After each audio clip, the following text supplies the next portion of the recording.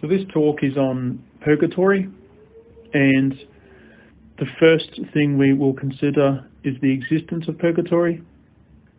The word purgatory is not found in Scripture, and so some have made the claim that the doctrine of purgatory was made up.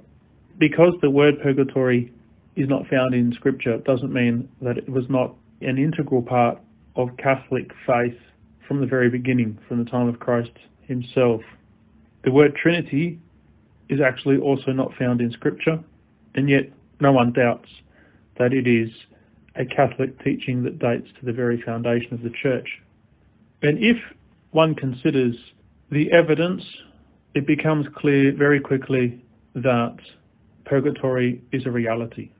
So if you look at sacred Scripture, we find that in the second book of Maccabees, we find this reference in chapter 12 of the second book of the usefulness of praying for the dead, that it is a good and wholesome thought to offer prayers for the dead. In the New Testament, in his first letter to the Corinthians, chapter 3, St. Paul explains what happens to those who are righteous and yet are not perfect when they die. And he says that such a one will suffer loss, though he himself will be saved, but only as through fire. The reality of purgatory is referred to in early Christian documents, and as early as the 2nd century, we find some documents referring to the practice of praying for the dead. Presumably, it's useless to pray for the saints because, well, they're there, they've made it. There's no point praying for them, they're already saved. And in the apocryphal Acts of Paul and Thecla, we find this reference to the practice of praying for the dead. And when we say apocryphal, it doesn't mean that it was necessarily false or made up or it's lies. Apocryphal just means that it wasn't considered or included in the canon of Scripture. It still gives testimony to this concept existing in the Christian community in the 2nd century.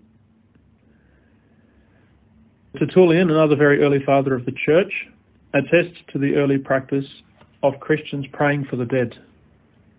And if we consider some of the very famous Eastern Fathers of the Church, you have St. Cyril of Jerusalem, who in describing the Mass refers to the fact that prayers for the dead occurred after the consecration, and also St. John Chrysostom, the great Eastern Father of the Church, and he refers to the fact that almsgiving can be very helpful for the dead. And again, the assumption, of course, is that this means that there are some who are dead who are in a state of need, and this pretty much is starting to define the idea of purgatory. St. Augustine, in his book The City of God, is very clear on his ideas regarding purgatory, and he teaches that temporal punishments are suffered by some in this life, but by others in the next. And if we think about the doctrine of purgatory, it glorifies the justice of God. One of the complaints made against the Catholic Church is that you just go to confession, it's your ticket out of anything. You just commit any crime you want, go to confession, bang, you walk out, and it's all good. It's too easy. It's not fair. It's not just. And the doctrine of purgatory reminds us that God indeed is just.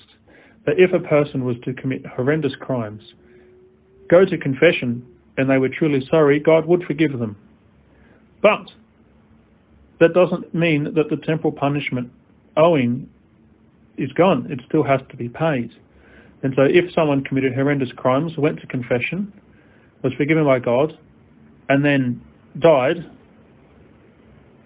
the temporal punishment, which is owing for those sins, needs to be paid, and this would happen in purgatory. And so we can be sure of the fact that at the general judgment, when everyone sees the justice of God on display, no one will be complaining that God was unfair. No one will complain that God was unjust.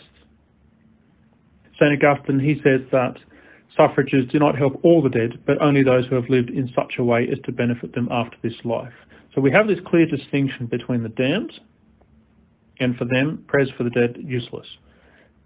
We have the saved, And prayers for them are pretty useless as well because, well, they're perfect already. They're saved. There's no need to pray for them.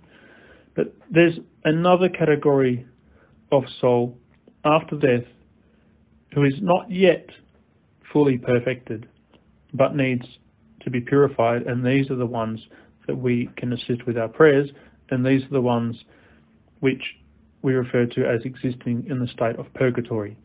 And St. Monica, the mother of St. Augustine, she asked her son in the 4th century to remember her soul in his masses after she died. In the Church's more official magisterium, we find that in the Second General Council of Lyon in 1274 and in the Council of Florence in 1439, the usefulness of praying for the dead is referred to, and after this time the word purgatory becomes more and more common until it becomes common parlance.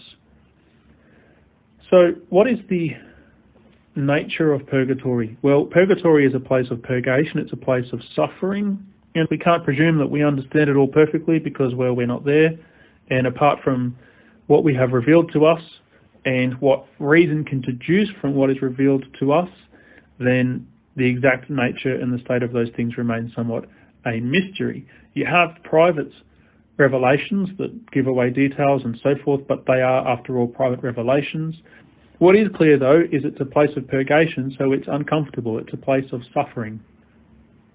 It's a place of suffering, and yet it's not hell, and the reason it's not hell is because of its purpose. The purpose of purgatory is to purify souls before their entry into heaven. In the book of the Apocalypse, we read that nothing unclean can enter into heaven. This state of purgation is a state of cleansing. For that reason, the souls in purgatory are willing and happy to be there. And this should not be a difficult concept to understand. Despite the fact they're suffering, they're very willing and they're very happy to be there. And we see this, in fact, in the modern world all the time, where people will pay money, a lot of money, to undergo very painful procedures for the sake of a greater good, for the sake of, say, their beauty. They'll undergo horrible procedures. If we use that as an analogy, the souls in purgatory are happily and willingly undergoing this state of purgation in preparation for their union with Almighty God in heaven, with their union with the Blessed Virgin Mary, with their union with the angels and saints. No one wants to enter heaven filthy or looking dirty. God won't allow it, but no one would want to do it. And so the souls in purgatory are willingly there, they're happy there, and they're also willing and happy because they know it's temporal. It's all ordered towards that final union with God in heaven. So it passes. Just some final considerations on our relationship with the souls in purgatory. The most obvious thing, firstly, is that we have to offer prayers for the dead. It's intertwined with almost everything we do, and every day, if we say our prayers at all, we will be saying prayers for the dead. We remember the dead in almost every prayer that we say, and it is a good thing for us to do this. We have this intimate connection with the holy souls, and our prayers, our sacrifices, our almsgiving, our good deeds, all of these things can be offered with our intention for the benefit of the holy souls in purgatory. Now, it's the more common opinion of theologians that the saints can also intercede for the holy souls in purgatory. The saints who have reached heaven, they can offer their prayers and intercession to assist their brethren and the holy souls in purgatory. And it's a probable opinion and acceptable to believe that the holy souls themselves can assist us, founded on the fact that we all are bonded through the virtue of charity. Many cases can be given where the holy souls have been invoked and prayers have been answered. Leo XIII himself ratified a prayer asking for the assistance of the holy souls. He did that in 1889. And the Church, although she has not encouraged the practice in the same way that she does our praying for the holy souls, she certainly has not frowned on it or forbidden it.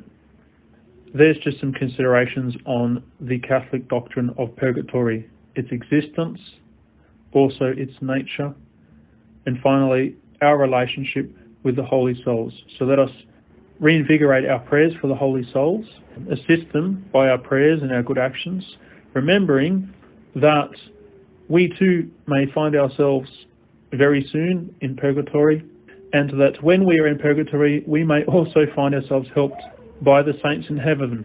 Some of them, perhaps the very souls that we prayed for during our lives on earth.